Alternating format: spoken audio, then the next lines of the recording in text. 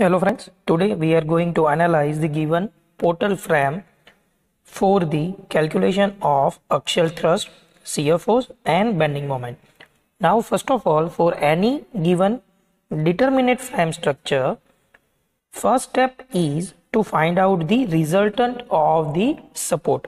Now we know that at hinge support we will have one vertical reaction, one horizontal reaction,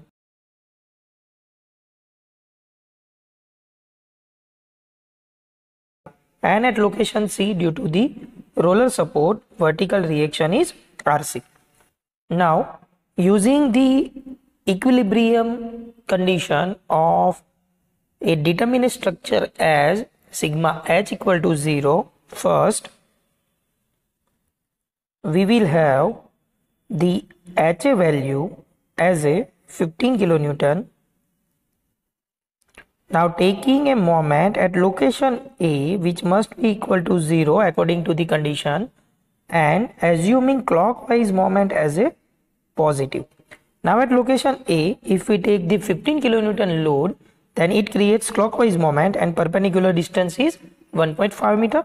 Hence the value is 15 into 1.5. Now for 10 kilonewton per meter UDL, the total load is 10 into 3. And CG distance is 3/2 from the location B, and if we take a perpendicular distance from A, it is also a 3/2. Hence the value is positive due to the clockwise moment at location A. Total load is 10 into 3 and CG distance is 3/2, and RC creates anticlockwise moment and perpendicular distance is 3 meter from the location A. Hence the value is minus 3 times RC, which must be equal to 0. Now solving this term, we will have the value of resultant or the reaction at C, RC, which is equal to 22.5 kilonewton. And if we take the third equilibrium condition as a sigma V equal to 0 and taking upward load as a positive, then RA in the upward direction, RC in the upward direction, while UDL of 10 into 3 in downward direction. So total value is RA plus RC minus 10 into 3 must be equal to 0, while RC is equal to 22.5. So putting the value of RC, we will have the reaction at location A as a 7.5 kilonewton. So first step for any determinate frame analysis is to find out all the reactions.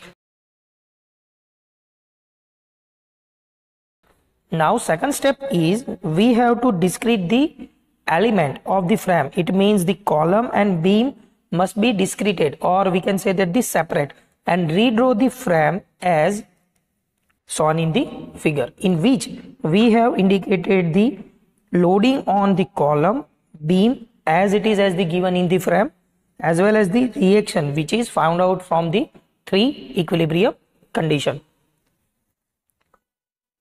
Now after the discretization or separation of the beam and column, we have to equalize or neutralize the given column as well as beam using sigma h0, sigma v0 and moment at joint equal to 0.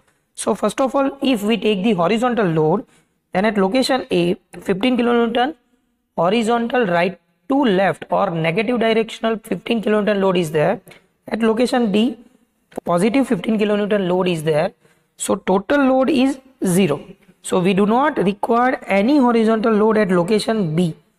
And if there isn't any load on the location B, then this system is neutralized due to the horizontal reaction. Now we have to take care about the neutralization of vertical forces. Now at location A, our vertical reaction is 7.5 kilonewton. So for the AB span, we have to apply opposite load at the location at B point in vertical member. Now observing the given figure, we do not have any vertical load at location B.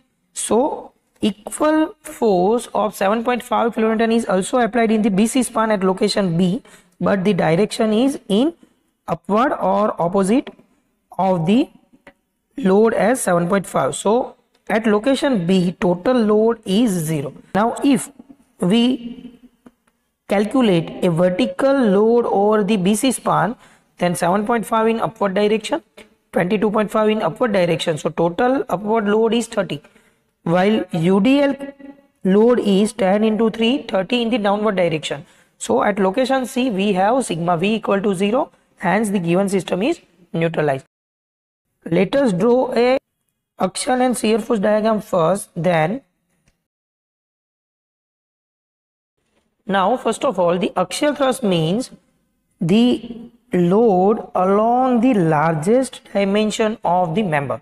So for the AB, the load is 7.5 kilonewton. Compress the member AB. It means we have to draw a compressive diagram, and compression is taken in the negative direction, and let us assume 7.5 kilonewton without scale as a,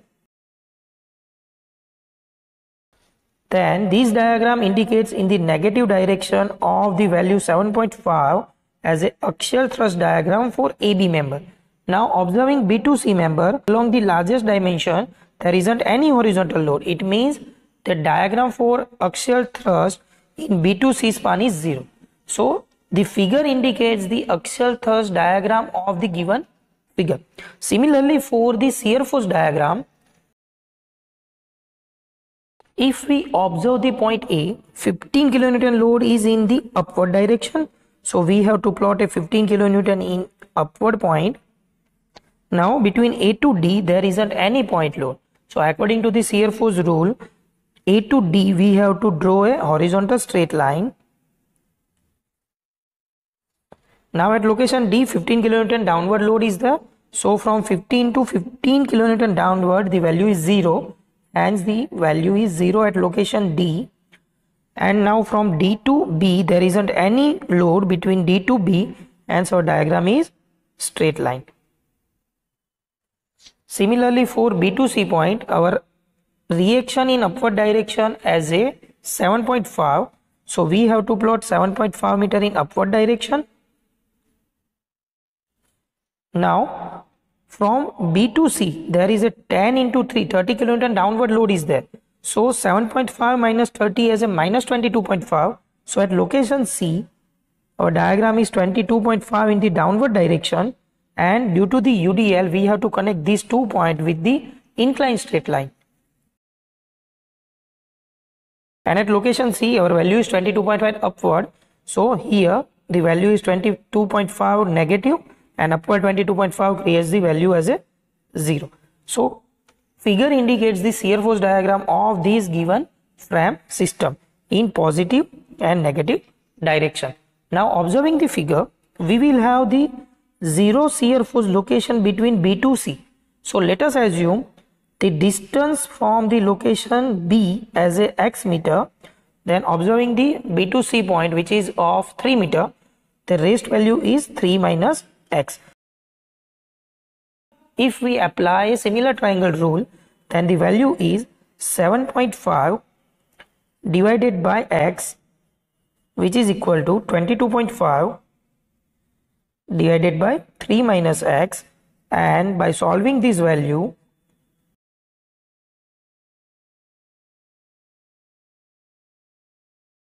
we will have the distance x as a 0.75 meter.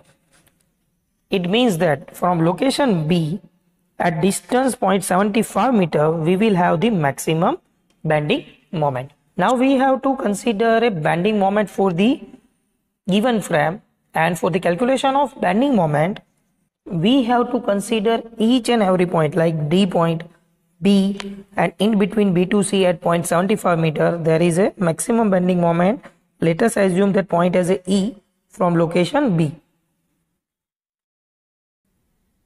If we take a moment at location B, then 15 into 3 meter in clockwise direction, while at location D of 15 kilonewton creates anti-clockwise moment. So it is minus 15 into perpendicular distance as a 1.5 meter.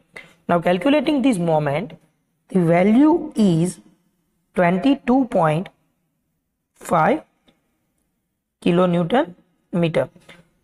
This value indicates that at location B, clockwise moment of 22.5 kN is generated, and for the neutralization of this system, we have to apply opposite of the calculated value.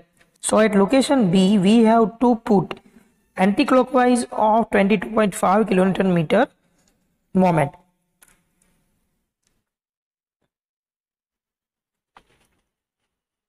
The value of this moment is 22.5 kN.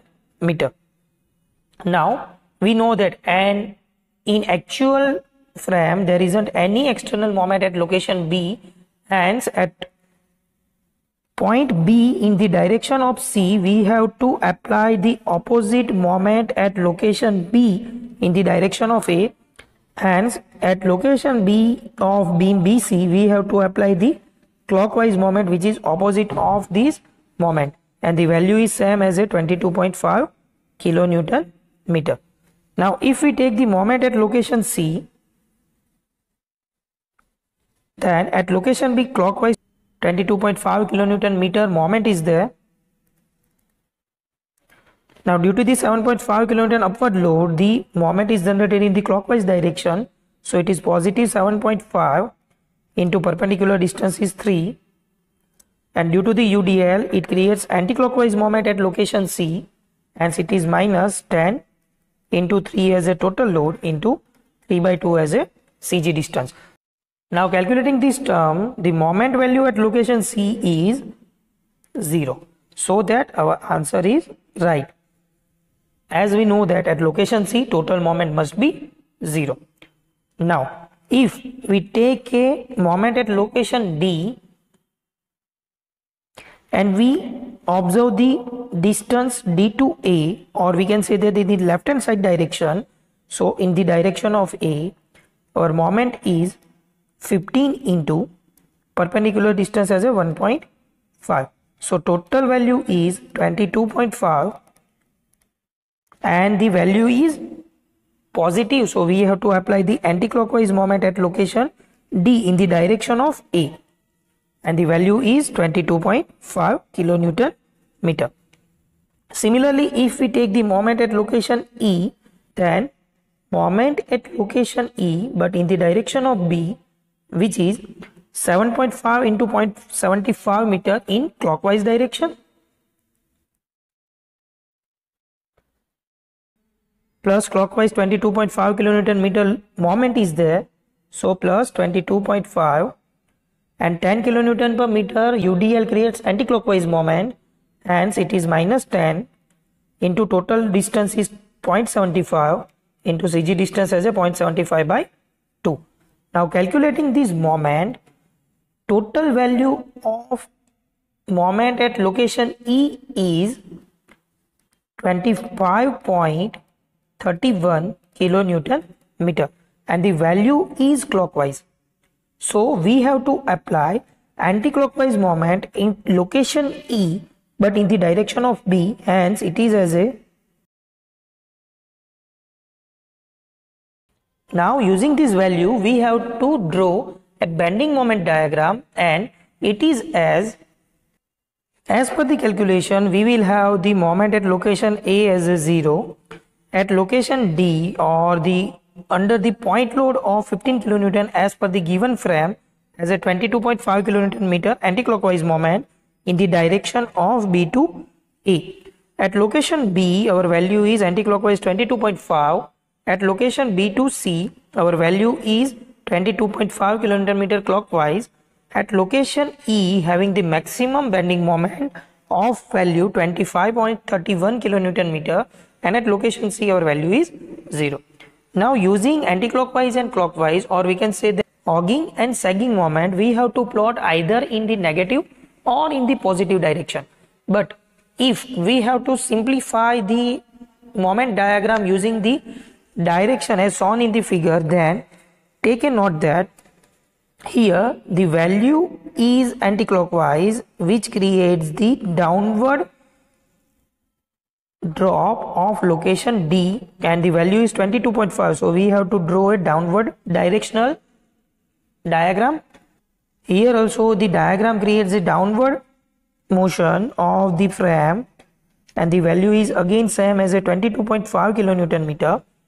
Now we know that between these 2 points there isn't any point load, hence the diagram is inclined straight line. While the both value is of same value, hence we have to plot horizontal straight line. So this diagram indicates the bending moment of span AB. If we observe the location B, our diagram creates the downward drop. Here also in the direction of E to B, 25.31 creates the downward drop, and it is a higher value than the 22.5. So our diagram is of the highest of all the values, and the value is 25.31, and here the value is 0. Now between these 2 points there is a UDL of given frame. So we have to draw a curve.